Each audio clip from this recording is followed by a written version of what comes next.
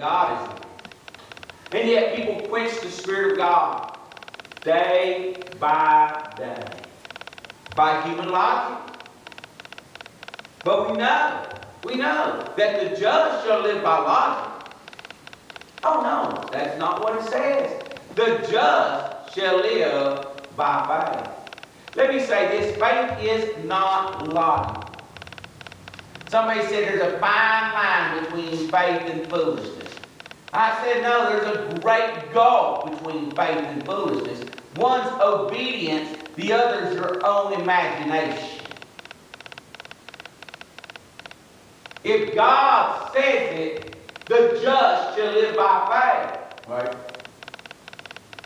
It's not a fine line to disobedience. It's a willful choice to disobedience. Either you'll live by faith or you'll live by foolishness. And foolishness is what the wisdom of man is in comparison to God. At least that's what I read in Corinthians. That's right. The just live by faith. The just say, Lord, what will thou have me to do?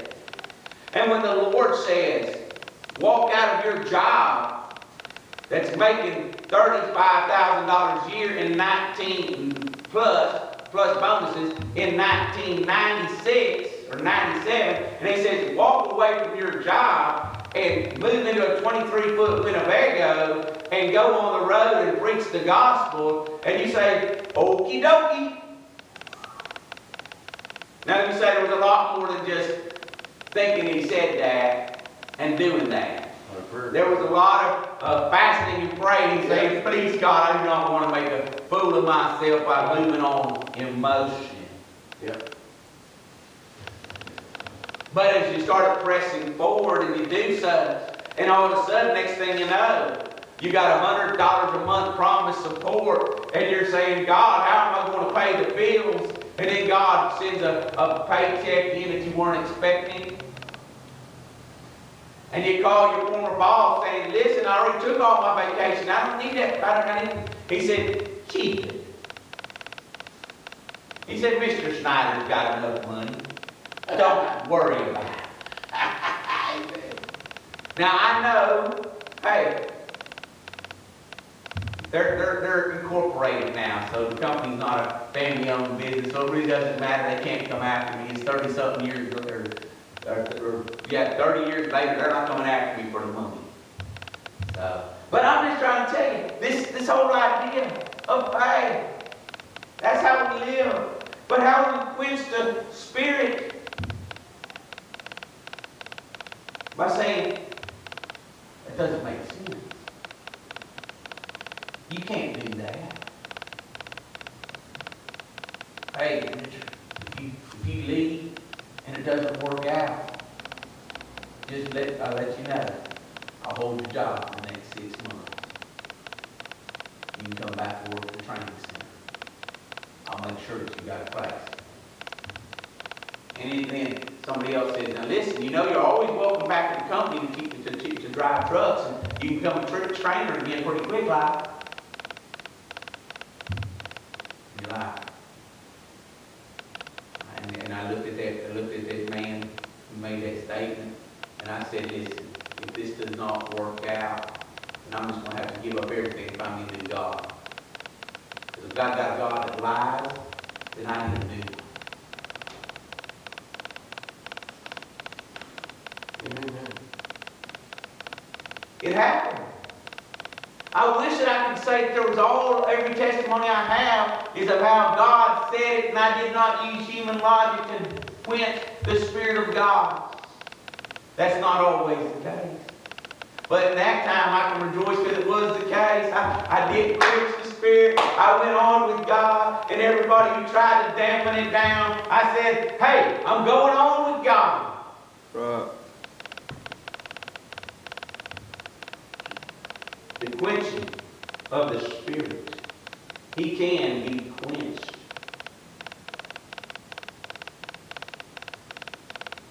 The Bible says that they turned back and tempted God and limited the Holy One. of Israel. They turned back. This quenching has to do with limiting the working of God by resisting as He fans the fire. Does He not tell them, you stiff-necked and uncircumcised and hard of ears, you do always resist the Holy Spirit, or Holy Ghost, as your fathers did, so do ye. The Holy Spirit can be stifled, can be suppressed. But I say this, the Holy Spirit cannot be stopped. For He tells us, being confident in this very thing, that He which has begun a good work in you will perform it until the day of Jesus Christ. He can be stifled, He can be suppressed, but He cannot be stopped. So those church folks in Philippians He wrote, and in the other church folks He wrote, but we're bound to give thanks always to God for you, brethren, beloved of the Lord, because God hath from the beginning. This is what He tells them over in the, He said, from the beginning. He says that God was going to do something. He says in 2 Thessalonians, what is He going to do from the beginning? He has chosen you to salvation through sanctification of the Spirit and belief in the truth, whereunto He called you by our gospel, to the obtaining of the glory of our Lord Jesus Christ. Now this is not a Calvinistic statement. For the question I asked myself when I said, from the beginning of what?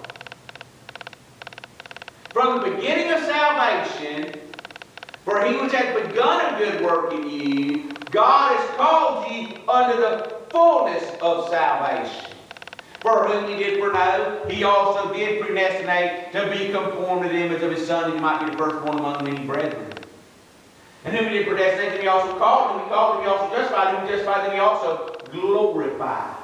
When God starts something, God finishes what He started. And so from the beginning of salvation, God called you unto the fullness of salvation. You said, I think it's all one thing. Well, God tells them that the angels are ministering spirits. Are they not all ministering spirits set forth to minister to them who shall be heirs of salvation? There's a promise tense, a future tense. God says we have an inheritance, incorruptible, undefiled, faded not away, reserved in heaven for us. And God has given us His Holy Spirit to sanctify us and set us apart unto Himself and work in us that we might be conformed to the image of Christ. Made me to be partaker of the inheritance of the saints in life. The Holy Spirit can be suppressed. The Holy Spirit can be stifled. But the Holy Spirit cannot be stopped.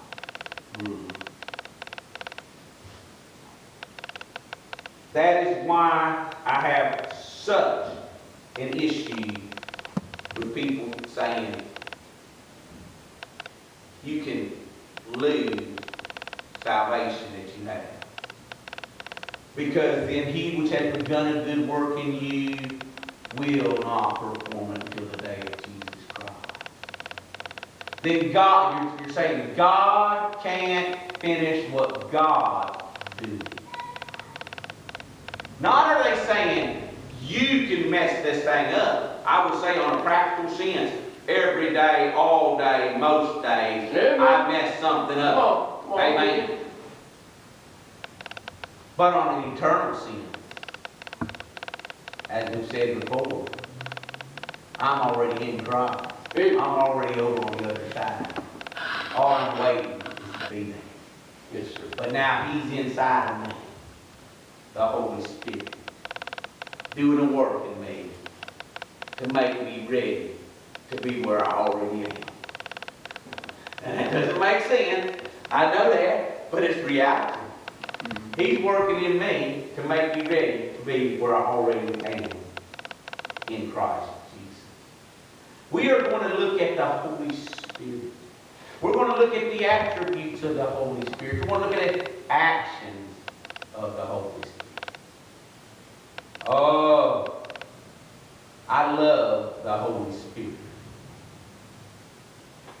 He doesn't talk about himself, but he didn't say I can't talk about it. Oh no. He brought God through him, had the apostles write about him. And we're going to be Bible students. We need to know not just that there is a Holy Spirit, but that this Holy Spirit is a person. Amen. And this Holy Spirit has all power. Are there any questions about the Holy Spirit that need to be answered immediately? If not, as you ponder the Holy Spirit, you have a question. Write it down. Get them to me. I will answer every question there is about the Holy Spirit. If the Scripture answers. If the Scripture doesn't answer it, you don't need to know. Let me say,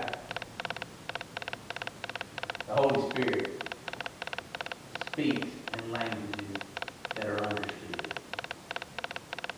Don't think he doesn't. He's pretty smart. He doesn't have to find something that's confusing to sit there when God comes to offer confusion.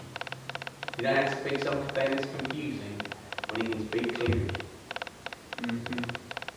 All right. I just need that little tidbit out there. We're done with Sunday school, Brother Paul, pray.